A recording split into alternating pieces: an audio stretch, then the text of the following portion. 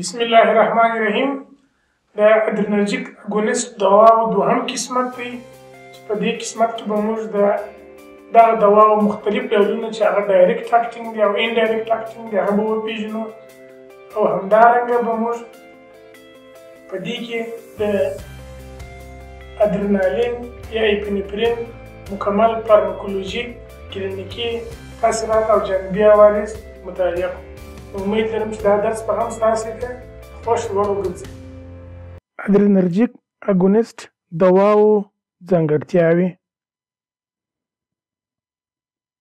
دغه دواوې ټوله وبخښئ زیاته اندازه د بیتا پینایل ایتایلامین څخه مشتق شوي دي.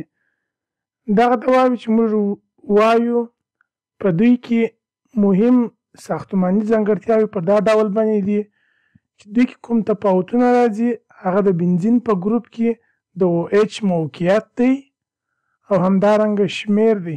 مثلا بعضې یو یا دوه لري، درې لري، او بل د امین په ګروپ کې چې موږ کوم د امین ګروپ په دوی کې لرو په هغوی کې هغه کم سبسټیټیوټ یا معاوضه چې راځي کیدای شي هغه هایدروجن وي، کیدای شي میتایل ګروپ وي، یا کیدای شي یو بل ګروپ وي. لکه په دغه شکل کې چې موږ تاسې وینو مثلا دا پینایل پرین دی، دا ناریپینفرین دی.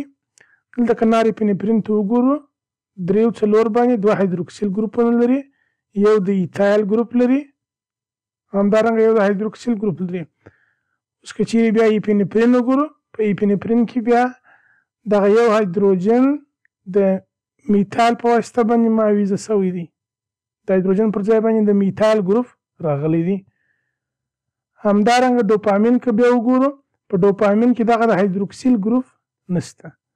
په دغه ډول باندې دوی سټرکچرونه بیا به وروسته هم ووایو چې د کټیکولامین څخه کټیکول ګروپ خپل ځان کې طبیعي لري. دوی دوه ډوله دي، یو کټیکولامین دی، بل نن کټیکولامین دی. کټیکولامین لکه مخکې چې مو وویله په دوی کې د بنزین ګروپ شته، داسې د بنزین ګروپ چې 3 4 ډای هایدروکسي په 3 او 4 باندې د ډای هایدروکسیل ګروپ لري. دې ته ولې کټیکولامینز وایي؟ ځکه دوی په خپل ځان کې د کټیکول ګروپ لري او همدارنګه یو د امین ګروپ لري. دا دواړه د ایتایل په واسطه باندې سره برج یا یو ځای شوي دي. په دوی کې مختلف د هایدروکسیل د ګروپونو شمیر د امین په ګروپ کې معاوضه جلا جلا ډولونه یې لاسته راوړي دي. نو ستاسې باید زده وي چې کټیکول په خپله د بنزین ګروپ پلس 2 هایدروکسیل دې ته د کټیکول ګروپ وایي. دغه د کټیکول ګروپ د امین سره یو ځای کېږي د ایتایل په واسطه باندې، نو دې ته کټیکول امین وایي.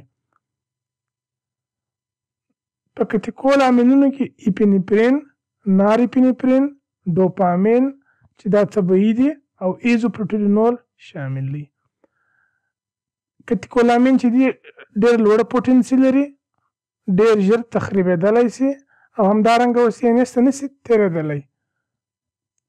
دلته که موږ تاسې د دوی سټرکچرز وګورو واضح دي لیدل کېږي چې ډوپامین دی، ناریپینفرین دی، اپینفرین دی او ایزوپرینالین دی. بله موضوع چې د هغه نن کټیکولامین دی، دا نو بیا جوړ شوي دي. کټیکولامین چې دی هغه د یو شمېر انزایمونو په واسطه باندې تخریبیږي، یعنې اپلای پې ډېر کم دی. نن کټیکولامینز چې دي دغه کمپاونډز بیا د کټیکول هایدروکسیل ګروپ نه لري، نو په دې خاطر یو شمېر انزایمونه دوی نشي تخریبولی، اپلای پې ډېر اوږد دی. په دې کې 3 دواوې د مثال په ډول موږ یادولی شو: پینایلپرین، اپیدرین، امفیتامین. په دا هره دوا په تفصیل سره مطالعه کړو.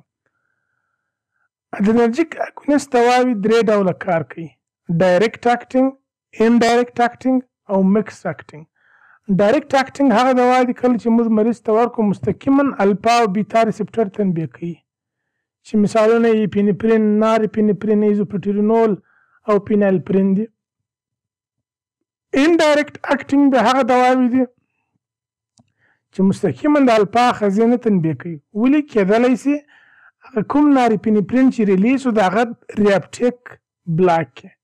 په دغه ډول باندې نارپینفرین سیویل لوړه پاتې په ساینپټیک لیفټ کې، یا کېدلی سي د نارپینفرین ریلیز سټیمولیټ یا تنبیه کړي، او همدارنګه د نارپینفرین میتابولیزم انهبیټ کوي. نو که موږ تاسې دا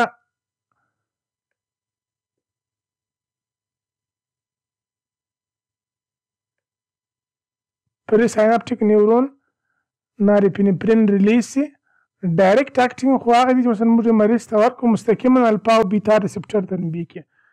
انډایرکټ په دې ډول باندې دي چې یا کېدلی سي دلته چې کوم د نارپینفرین دپاره ریاپټیک میکانیزم و هغه بلاک کړي، یا هم کېدلی سي چې کوم نارپینفرین چې په ویزیکل کې ذخیره و د هغه ریلیز زیات کړي، او یا هم کوم نارپینفرین چې دلته ریلیز شو دا ډېر ژر د انزایمونو په واسطه باندې میتابولایز کېږي، د دغه میتابولیزم راکم کړي. نو دغه غیر مستقیم تاثیرات چې په دې کې کوکاین مشهوره دی، امفیتامین مشهور دی. مثلا کوکاین چې دی هغه د نارپینفرین د ریاپټیک مخنیوی کوي، امفیتامین چې دی هغه بیا ریلیز زیاتوي. بیا به وروسته دا په تفصیل سره ووایو. مکسډ بیا دوه تاثیر لري، هم ادرینرجیک ریسپټر مستقیما تنبیه کوي، او بله مهمه نقطه چې ده د نارپینفرین ریلیز زیاتوي. هم ډایرکټ کار کوي لکه ایپیدرین او سوډو ایپیدرین. راځو لومړنی ډایرکټ اکټینګ ادرینرجیک اګونست، هغه دواوې چې مستقیما ادرینرجیک ریسپټر تنبیه کوي. دا دواوې په کلینیک کې ډېر زیات استعمالیږي. دوی په پوست ساینپټیک نیورون کې له ریسپټر سره یو ځای کېږي او هغه تنبیه کوي. کله چې د ریسپټر سره یو ځای شوله بیا نو په هماغه شکل باندې سیکنډ مسنجر، یا مثلا که جی اس و اډینال سایکلیز بیا هغه سایکلیک امپی جوړي، که پروتین کاینیز سی و بیا کله موډولین دا ساختمانونه فعاله کوي، بالاخره هغه حجروي ریسپانس رامنځته کوي. په کلینیک کې دوی ډېر زیات استعمالیږي. دا هم دوه ګروپه دي، یو یې کټیکول امینز دي چې مستقیما شپږ کې اپینفرین، نارپینفرین، ډوپامین، ایزوپرینالین شامل دي. بل نن کټیکولامین دي. په نن کټیکولامین کې بیا الفا اګونست چې یوازې الفا آخذې تنبیه کوي، هغه لکه پینایلپرین، اوکسیمیتازولین. بل بیا الفا دوه اګونست چې یوازې الفا دوه آخذې تنبیه کوي، هغه کلونیډین دي. نن کټیکولامین کې بیا چې په بیتا آخذو باندې کار کوي، بیتا یو کې ډوبوټامین دي، او بیتا دوه اګونست چې بیا دي سلبیټامول، ټربیټالین، سلمیټیرول او پرمیټیرول دي. دا نارې په تفصیل سره مطالعه کوو بیا نو په خپله دا کلاسیفیکیشن زده کېږي. د دوی څخه لومړنی چې دی هغه ایپاینفرین یا ادرینالین، دا کټیکولامین دی، ډایرکټ اکټینګ دی، او هم پر الفا آخذو کار کوي، هم پر بیتا آخذو کار کوي. دوی په کلینیک کې ډېر زیات استعمالیږي. مهم سایټ چې دوی تاثیر ورباندې کوي کارډیو واسکولر. همدارنګه مخکې مو وویل چې دوی هم پر الفا آخذو تاثیر کوي، هم پر بیتا آخذو.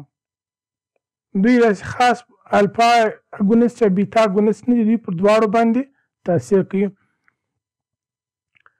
پر قلبي سیستم باندې وبخښئ پر ویایي سیستم باندې تاثیر په داسې ډول دی که په کم ډوز ورکول سي دوی وازو ډایلیشن رامنځته کوي، ځکه بیتا ریسپټر تنبیه کوي. هغه هم بیتا دوه موږ تاسې وویل چې په سکلیټل مسل د زړه په آویو کې او د لیور په عضلو کې بیتا دوه ریسپټر شته. کله چې سمپاتیک اعصاب څخه ادرینالین ریلیز سي د هغو سره یو ځای کېږي او هغه ډایلیټ کوي او هغو ارګانو ته د وینې جریان زیاتوي. ولې که چیرې ډوز لوړ سي بیا وازو کنسټرکشن رامنځته کوي، بیا ځکه الفا یو آخذې تنبیه کوي. مطلب په کم ډوز باندې دی یوازې د بیتا آخذو سره یو ځای کېږي، ولې کې ډوز زیات شي بیا الفا آخذې هم تنبیه کوي. د دوی فارماکولوژیک تاثیرات موږ مطالعه کوو. لومړنی تاثیر چې دی هغه کارډیو واسکولر دی. په قلبي سیستم کې چې دوی کوم تاثیر لري، کله چې تاسو کېدای شي خپله دا شی بیخي زده وي، کله چې سمپاتیک عصب فعاله شي نو د زړه ریټ زیاتېږي، د زړه د ریټ قوه زیاتېږي، د عضلې هغه کنټرکټیلیټي قوه زیاتېږي، هم یې ریټ زیاتېږي. نو که چېرې موږ مریض ته ادرنالین ورکړو یا اپینفرین ورکړو، دا هم د مایوکارډیم د کنټرکشن قوه زیاتوي، ځکه په زړه کې بیتا یو آخذې دی او بیتا یو جی اس دی، او بل دغه ریټ زیاتوي. سمپاتیک عصب چې فعال څنګه د چا زړه ډېر غورځي، ضربان یې زیاتېږي، ځکه هلته بیتا یو ریسپټر شته. څنګه چې د زړه قوه زیاتېږي همدارنګه ریټ یې زیاتېږي، نو په خپله د مایوکارډیم د اکسیجن ډیمانډ نور هم زیاتېږي. په دې خاطر موږ دغه دوا یا ادرنالین د انجینا په مریض کې نه ورکوو مریضانو ته، ځکه دوی په خپله لو اکسیجن سپلای لري. که ډیمانډ نور هم زیات شي، نور هم اکسیجن کمیږي، سپلای نه شي پوره کولی، انجینا نور هم تشدیده کېږي. دا د زړه په آخذو کې کارډیک مسل بیتا یو ریسپټر شته، اپینفرین یا ادرنالین سره یو ځای کېږي، دا ډینایل سایکلیز فعاله کوي، هغه ای ټي پي په سایکلیک ایمپي اړوي. سایکلیک ایمپي دا کار کوي چې پروتین کاینیز فعاله کړي. پروتین کاینیز بیا یو انزایم فعاله کوي، هغه د عضلې د کنټرکشن پروتین کاینیز کېدلی شي کلسیم د حجرې څخه راوباسي، انزایم فعاله کړي. دلته دا کار کوي چې کله چې پروتین کاینیز فعاله شو کلسیم راوباسي، او کلسیم د عضلې د کنټرکشن باعث کېږي. دغه ریسپټر میکانیزمونه موږ تاسې مخکې په فارماکوډاینامیک کې په تفصیل ویلي دي. که چېرې د چا هیر شوي کېدای شي هغه درس ور بیا مراجعه وکړي. پر واسکولر مسلز باندې، واسکولر سموث مسل یا پر ویایي عضلاتو باندې د تاثیرات ډیول دي، دوه دي. لوی سیستمیک ایوي چې دغه کنسټرکټ کېږي، ځکه وریا الفا یو ریسپټر دی. عمومي لوی شریانونه چې دي هغه کنسټرکټ کېږي، د هغه لامل دا دی چې هلته الفا یو هغه آخذې هغه شریانونه وبخښئ چې هغه قلب، سکلیټي عضلاتو او لیور ته دي، هغه ډایلیټ کېږي، ځکه ورې بیتا دوه ریسپټر دی. نو څه رقم چې عمومي اویو کنسټرکشن وکړي نو سیسټولیک پریشر زیاتېږي. دا چې عضلاتي اویو هغه بلډ ویسل چې په عضلاتو کې دي چې د بدن مقاومت یا ریزسټنس رامنځته کوي، هغوی چې دي ډایلیټ کېږي، نو ریزسټنس هم کمیږي او ډایسټولیک فشار هم کمیږي. که په دغه شکل کې وګورو، موږ چې کله مریض ته اپینفرین ورکړو د هغوی سیسټولیک فشار زیاتېږي، ځکه دوی وازو کنسټرکشن رامنځته کوي. هلته الفا یو آخذې شته په عمومي لویو اویو کې. ستاسې څخه څوک سوال کوي چې محیطي مقاومت ولې کمیږي، ستاسې باید دا زده یې چې بیتا دوه آخذې چې په سکلیټل مسل په اویو کې شته هغه بیا ډایلیشن کوي. په دغه ډول باندې نو بیا موږ وایو چې محیطي مقاومت کمیږي او ډایسټولیک فشار هم کمیږي په کم اندازه. په تنفسي سیستم کې تاثیر وګورو، د دوی فارماکولوژیک ادرنالین چې دی هغه برانکو ډایلیشن رامنځته کوي، ځکه هلته بیتا دوه ریسپټر دی. بیتا دوه ریسپټر چې موږ ول تنبیه سي هغوی ریلاکس کېږي. نو همدا خطر دی. موږ چې کله مریض ته په الرجیک حالتو کې او یا هم په استما کې، خصوصا په اطفالو کې ادرنالینو ته ځیر کړو، په دوی کې ډېر ژر هغه سپټمز ورکېږي، یعنې دوی په انافایلاکټیک شاک کې لایف سیوینګ یا د ژوند ژغورونکي دي. همدارنګه په استما په اطفالو کې په ځانګړي ډول باندې کله چې سټیټس اسماتیکس ولري، یعنې استما یې دوامداره سي، برانکو ډایلیټر کار ونه کړي، بیا مریضانو ته موږ ادرنالین ورکوو. په څو منټو کې، په 15 منټو کې د مریض نفس تنګي یا د استما حمله ډېر ژر ارامه شي. همدارنګه په انافایلاکټیک شاک کې چې کېدای شي د بعضې ټوکسینونه لکه بیه رامنځته شي او عمومي شاک ته مریض تللی وي، کیدای شي ورې هم لایف سیوینګ وي. همدارنګه د ماست سیل څخه د هیستامین او نورو التهابي میډیاټر د ریلیز مخنیوی کوي. په کډني کې د رینین ریلیز زیاتوي. ادرنالین په دوه رقمه باندې د وینې فشار لوړوي. یو سیستمیک وازو کنسټرکټر دی او بل چې دی د کډني څخه د رینین ریلیز زیاتوي، ځکه په کډني کې موږ وویل چې بیتا یو ریسپټر شته. همدارنګه هایپرګلایسیمیا رامنځته کوي، ځکه موږ وویل چې یو د اساس هغه ریسپټرونه باید ټوله په یاد وي. په بیتا سیل کې الفا 2 هغه جي انهبیټر و، د انسولین ریلیز کموي، ګلایکوجینولایزز تنبیه کوي. هلته هم الفا ریسپټر او هم بیتا دواړو ګلایکوجینولایزز رامنځته کوي. نو کله چې موږ مریضانو ته ادرنالین ورکو د هغوی د ګلوکوز سیویل لوړیږي، نو په همدې خاطر دوی وایي هغه مریضان چې تاسې ادرنالین ورکوي او شکر ولري باید ګلوکوز کلوز مونیټر سي، او یا هم که چیرې انسولین یا نورې دواوې اخلي د هغوی ډوز باید زیات سي. نو د هایپرګلایسیمیا لاملونه باید زده وي چې یو د انسولین ریلیز کموي، بل ګلایکوجینولایزز د ګلایکوجن تجزیه زیاتوي، د ګلوکاګون ریلیز زیاتوي، لایپولایزز رامنځته کوي، شحمیات تجزیه کوي، هغه د بیتا 3 خزو د لارې. لکه موږ تاسې وګورو اپینفرین په اډیپوس ټیشو کې یو ځای کېږي، سایکلیک ایمپي پروتین کاینیز فعاله کوي. پروتین کاینیز دا کار کوي چې لایپیز انزایم باندې فاسفیټ نصب کړي، چې نصب یې کوي لایپیز انزایم فعاله کېږي، نو شحمیات د ذخایرو څخه راجلا کوي. بیا د خیره بیوشیمي کې وایي چې کوم انزایم شحمیات تجزیه کوي، کم شاید بعضو ملګرو په یاد وي لایپیز. او همدارنګه بیا موږ هغه کم لیکچرز په بایوکیمسټري کې هم د خیره په نږدې راتلونکي کې اپلوډ کړو، پاکې به دا موضوعات په ډیټیل سره راخیستل شوي. همدارنګه یو شمېر انزایمونه بیرته بیا شحمیات جوړوي. نو دا فارماکولوژیک تاثیرات یې زموږ ستاسې کیدای شي خپله هم همداسې ډېر واضح په یاد سي، چې هغه په تنفسي سیستم باندې وه، په قلبي سیستم باندې وه، په کډني کې د رینین ریلیز و، هایپرګلایسیمیا وه، لیپولایزز وه. په کلینیک کې موږ ادرنالین په کومو حالاتو کې استعمالوو؟ یو برانکوسپازم دی. دا برانکوسپازم که په استما کې وي، که په انافایلاکټیک شاک کې وي، په دغه حالت کې مثلا موږ ته دوی چې دی لایف سیوینګ دی، ژوند ژغوري. چایس دی خصوصا په استما کې چې هغه سټیټس اسماتیکس اسما دوامداره سي یا انافایلاکټیک شاک ورکړي.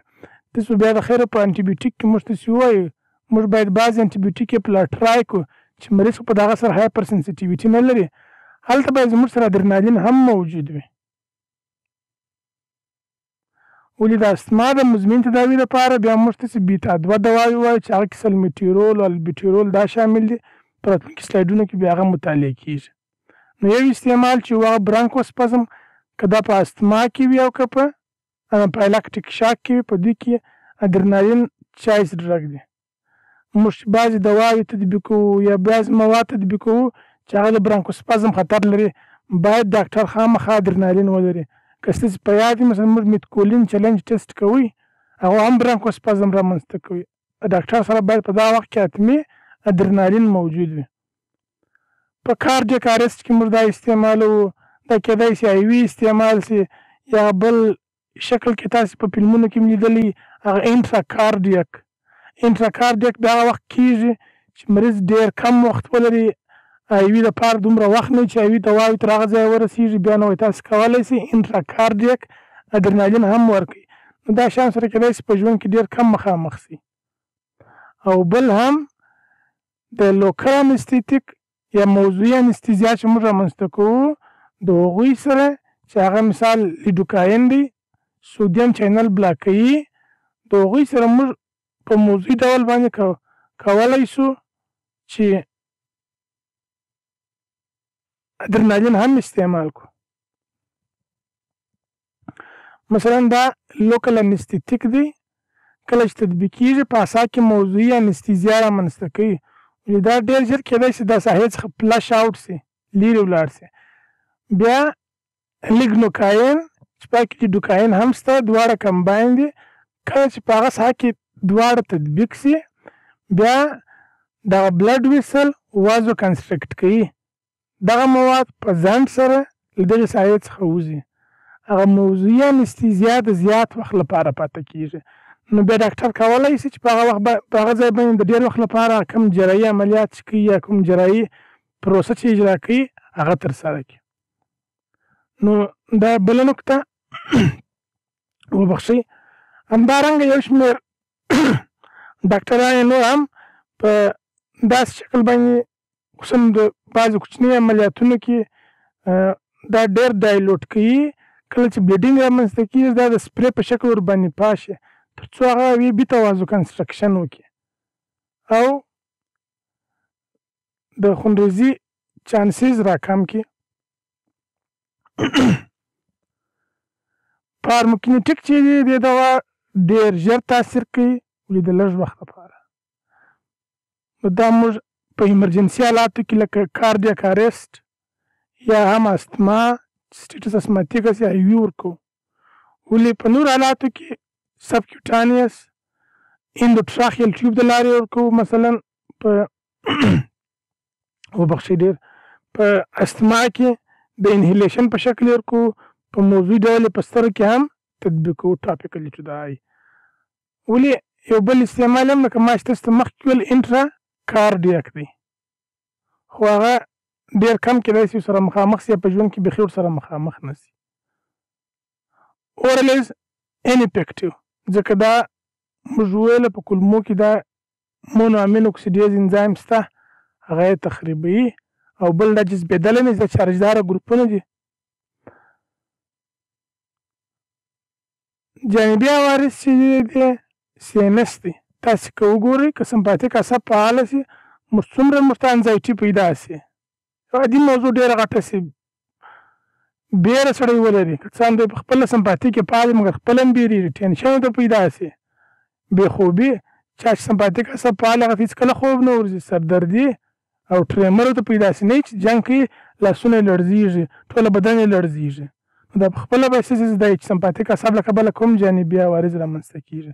نو همدا دواوې هم چې موږ ورکړو که چېرې ډوز لوړ شي دغه جانبي عوارض خطر شته. هیموراج رامنځته کوي.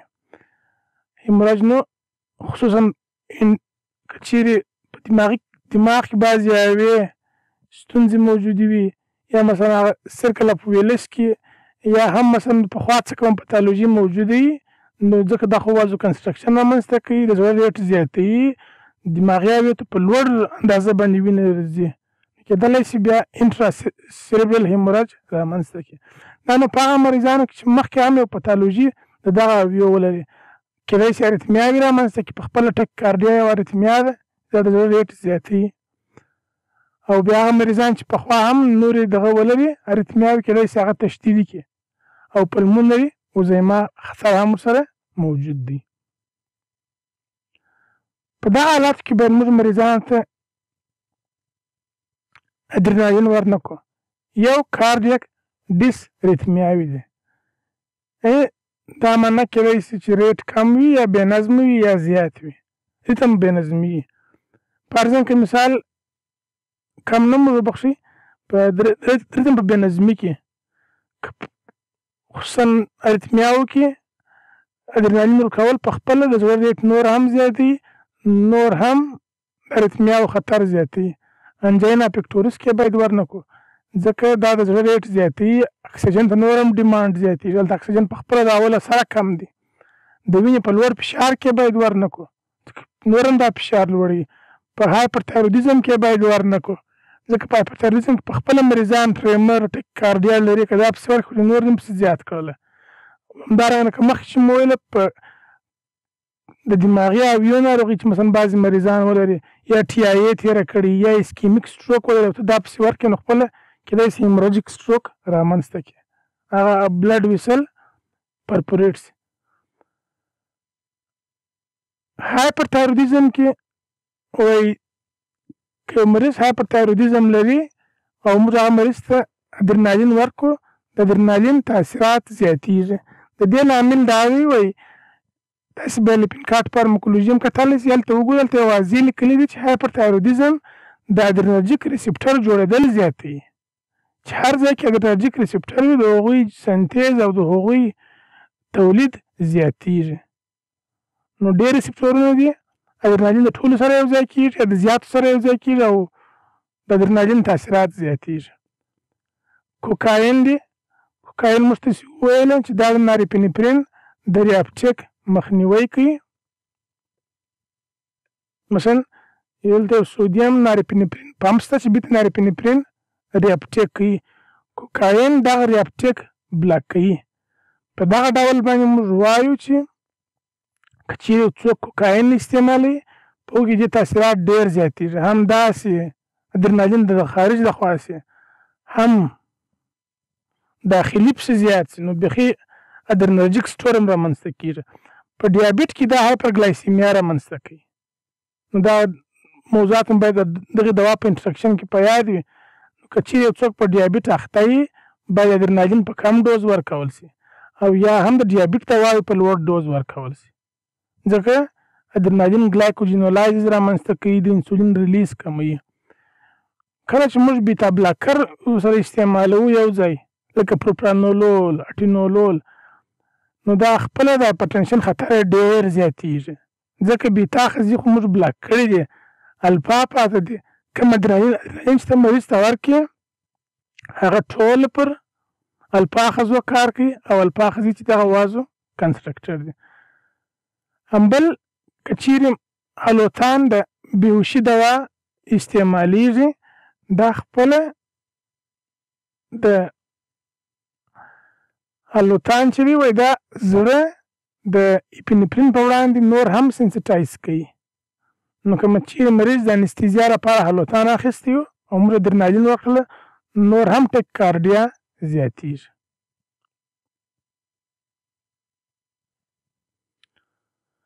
د دې ډوز چې دی د سیسټمیک تاثیر لپاره موږ یا سبکیوټانیس یا ایم تطبیق کوو چې معمولا 2 یا 3 ساعته دوام کوي د 0.2 تر نیم ملي ګرامو پورې موجود وي. ده همدارنګه د دې تیار اوټو انجکټر هم شته.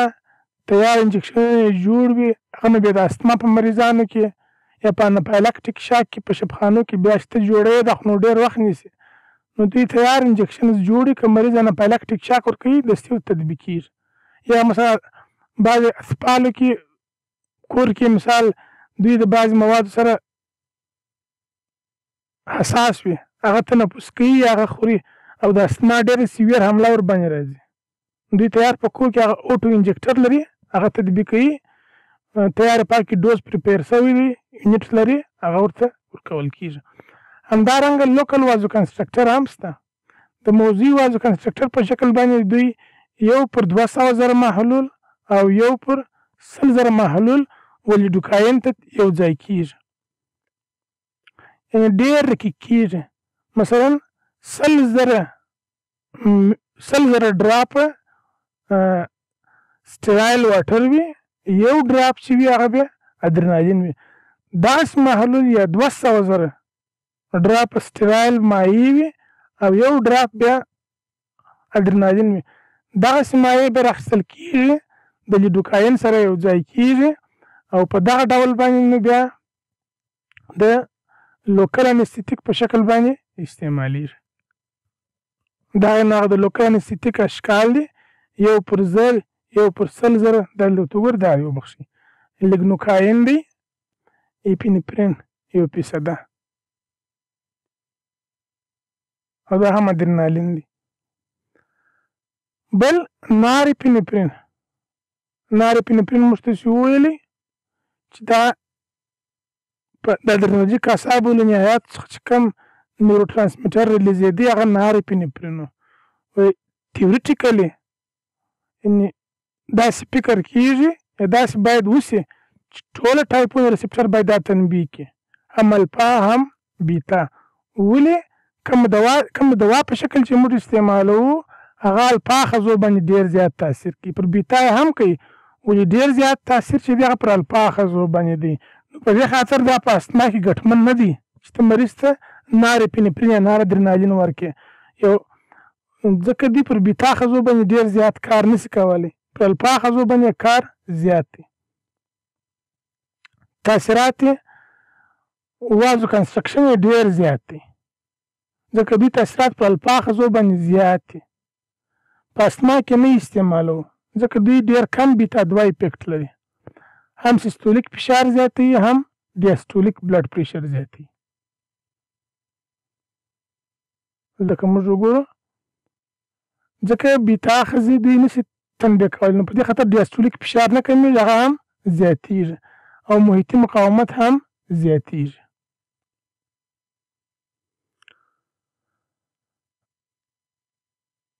که چیرې مثلا موږ تاسې وایي زړه د بدن څخه راجلا کړو زړه له بدن څخه راجلا کړو وایي دوی کارډیک کنټرکټیلیټي د قلب تقلص زیاتوي یا تنبیه کوي ولې په ژوندي موجوداتو کې که موږ چاته مریض ته ناریپینفرین ورکړو ډېر کم کارډیک سټیمولیشن نوټ کېدلی شي ځکه دوی پر بیتا آخذو باندې ډېر زیات تاثیر نه لري دوی پر الفا آخذو باندې زیات تاثیر لري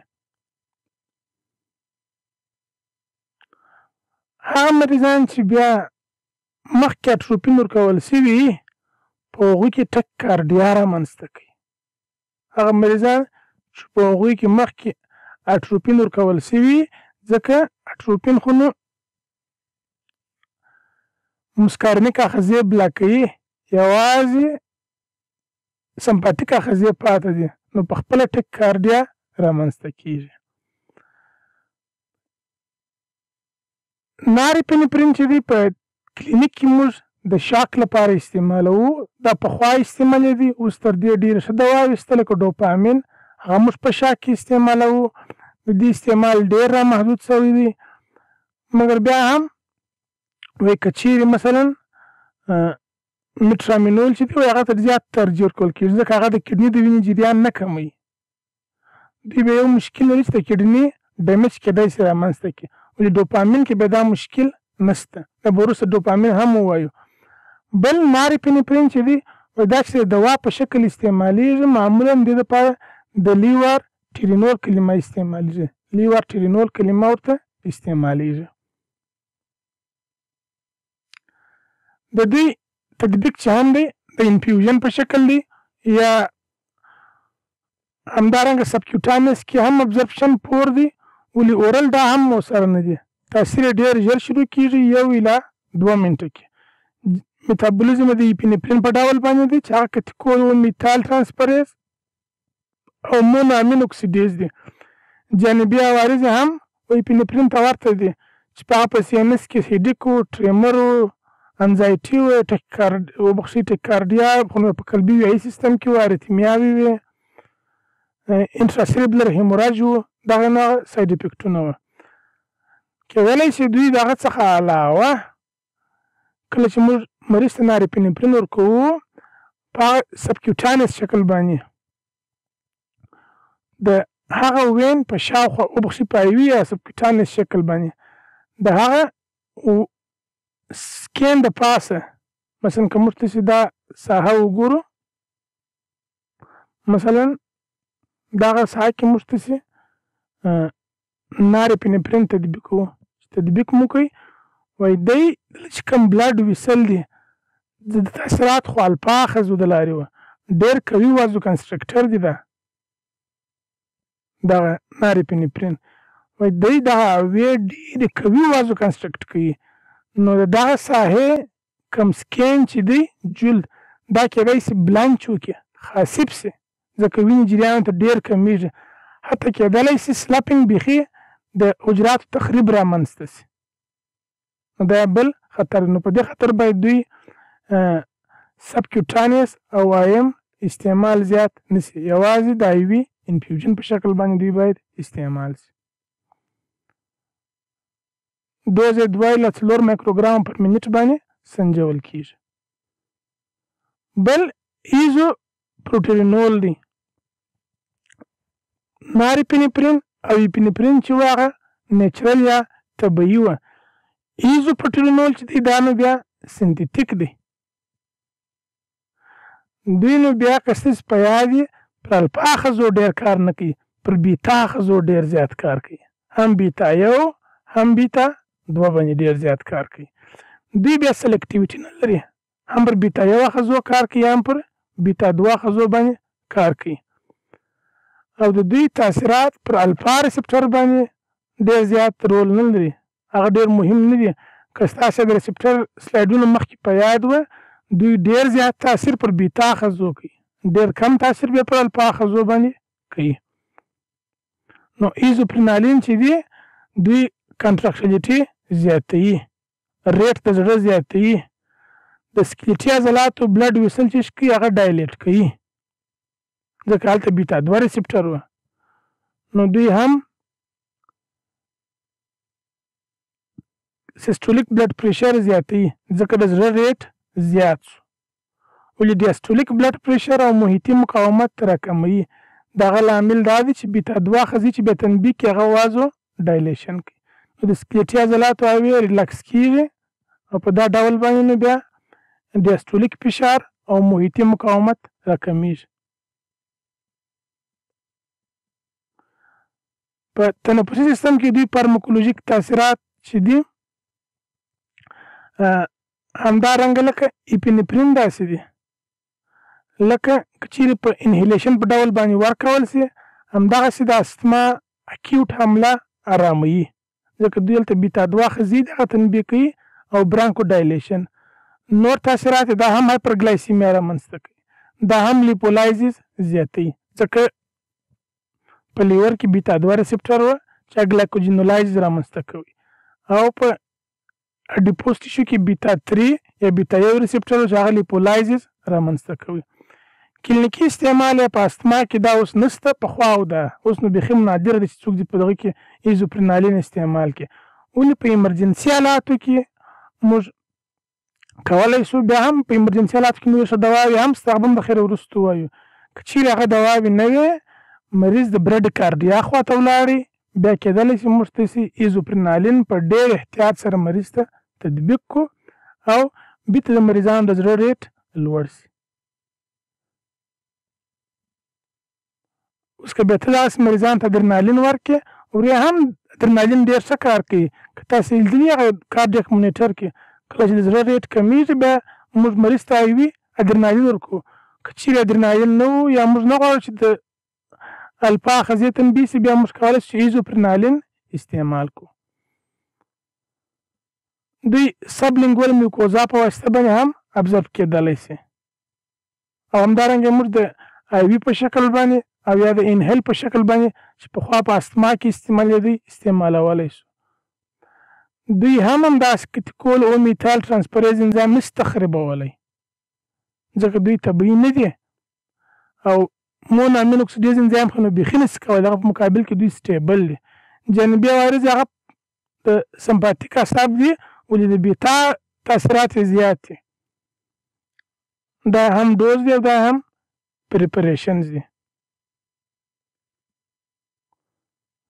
په همدې ځای باندې بیا پای ته ورسو په بل درس کې بیا د خیره ډوپامین ووایو په مخه مو شه مننه نو دا و نن ورځې د درس پروګرام تر بل درسه مو په مخه شه او ښه وخت ولرئ